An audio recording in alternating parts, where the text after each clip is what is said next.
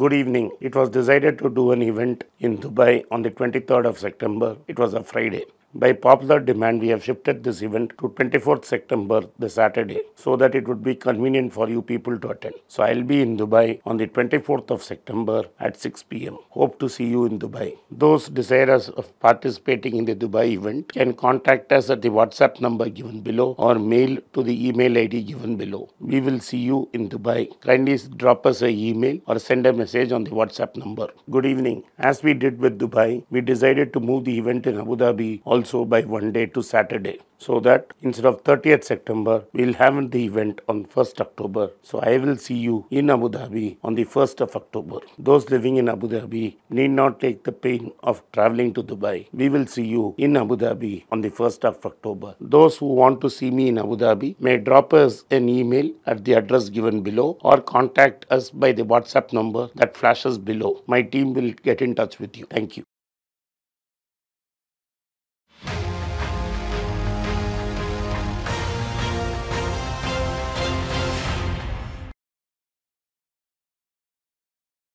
Hi everybody, welcome back to Be Rich. I thought today we'll talk about something Anand and me have been discussing for quite a bit of time, which is about our banking sector and something that needs to be spoken about is what I feel. So I'll let Anand right away jump into the topic and explain what we're going to be discussing. See, this basically what you want to discuss is how banking as an industry is organized. Correct. If you want to simply explain how banking is done, banking is a license given by the government and the monetary authority, in this case Reserve Bank, where it says, I allow you to take money from public and in return you have to buy government bonds as security. See, governments are always borrowing money and they are in perpetual debt. The government, central, state and the municipalities across the world are the biggest debtors. So they need somebody to keep on buying these bonds. So the agreement between a banker and the government Just give a historical context, little bit. I mean, the history of banking. Yeah. So the basic compact is, I allow you to take any amount of money from the public, and in return you have to buy my bonds. This is the general. That's what it is right now. It is. How did banking start? Banks started in antiquity, nearly 2000 years ago. The original bankers were the goldsmith, because there was no currency. So gold and silver was the currency. So people would not want to take money over long distance. Step up from barter trading. Barter trading. So people would not like to take money over long periods of distances. Carry the currency. Because you could be easily robbed. So what they did is, they would leave the money with the goldsmith. The goldsmith would give a IOU, what has now become the check. He would give a transaction slip, and you could put your seal on it and exchange it wherever you went. In modern banking, as we know, 600, 700 years ago, the main centers of banking were Amsterdam, Venice, London, and Paris, and Frankfurt. So traders used to move from these places to these places in different places. And whenever they produced the note, they got gold in exchange, and the goldsmiths settled among themselves. The first major banker like this became really big. There were other bankers, of course, before them who were big. But the real big bankers were the Rothschilds, whom we know today. They were, of course, bigger German bankers before Rothschilds. The bankers were basically, they had 5 brothers in 5 different capitals. So they exchanged between themselves. So one Rothschild payment was good in another place. So they had same 5 brothers. Had a complete network. Complete network, yes. They dominated. They nearly dominated for 300 years ago. Even today in London, they have a company called N.M. Rothschild and Company. That's how they became very big. And whenever the sovereign wanted, they could produce any amount of gold. In fact, at one time, they were funding both sides of the war. They were funding Wellington on one side, and they were funding Napoleon on the other. Till Napoleon got too big and they cut him to size. This is true in all of them across the world. Right? The Britishers in India were funded by Hindu bankers. True.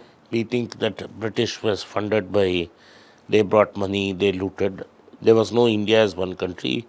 If you look at the history of how Clive won, you will find Jagat Seth, who was a big Indian banker in Calcutta, whose mansion is still there in East, what is now Bangladesh. Bangladesh, correct. He was the biggest financier of the British. All wars, everything is financed by somebody. Okay, let's fast forward a little bit. This is the history of what banking was. So pre-independence in India, there was no government bank. When India got independence, there was no government bank. No.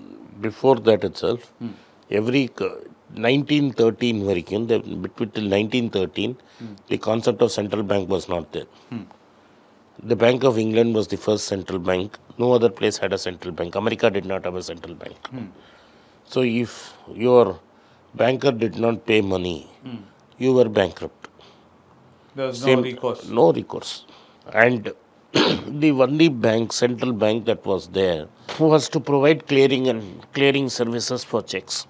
So no banking was backed by the sovereign. No banking was bound. The Imperial Bank of India acted as the clearing central bank de facto. What is now called the State Bank of India was the de facto clearing house in the central bank. This was in 1913. This is before independence. Before independence. In the first central bank serious effort, 1913, the Federal Reserve was formed and the Bank of England played that role in UK. What UK central bank did is, they would organize gold whenever it was. They were regulating the flow of gold. Because till 1971, currency was essentially backed by gold. Correct. During the Great Depression, a lot of banks in Europe, America and India went bankrupt. So people didn't know whether their money is safe. So if you went by the side of the bank, there was no telephone and there was no big systems. So if you go to the bank, you find a huge queue. There's a run on the bank. That's where the terminology came. Yeah. A run on the bank from Run the on Great the bank. Depression. Yeah. Where people felt insecure about their. Yeah. So people started holding cash at home. Okay. Now, no credits. If you have violent expansions in credit and violent expansions and decrease in credit, you cannot run a proper economic system. Therefore, what happened is, after the Great Depression, the Fed became the lender of the last resort. Okay. Which was backed by the American government.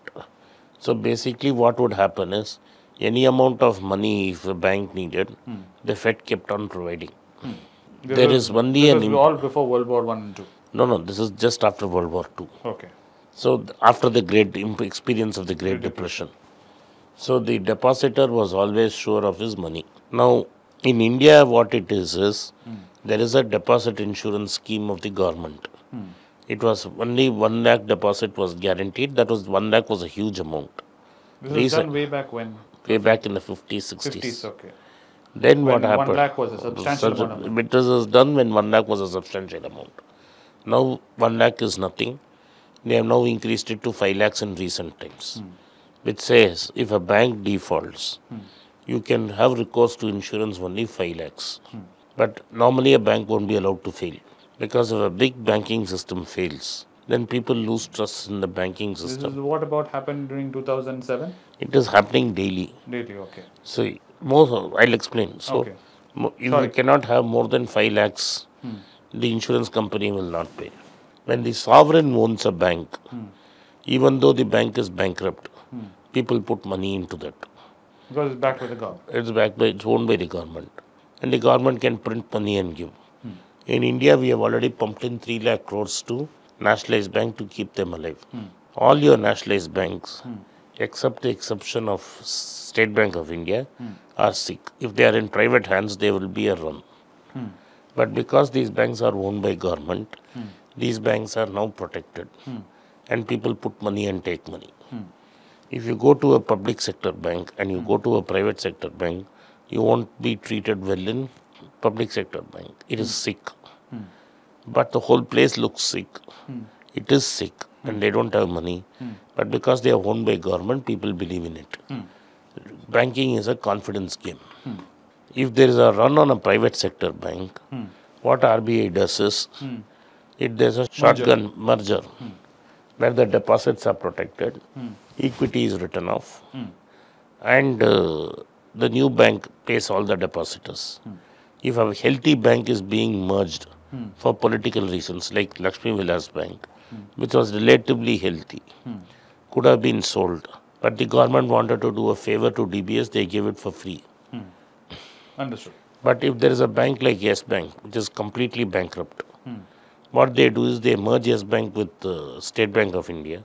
State Bank of India invested the money and it controls Yes Bank and is being now turned around with huge infusion of capital. Normally they don't allow banks to fail. This all happened within 5 years. In between, you also had a failure of the Punjab Maharashtra Cooperative Bank, where depositors have not got their money. There's a huge haircut. Understood.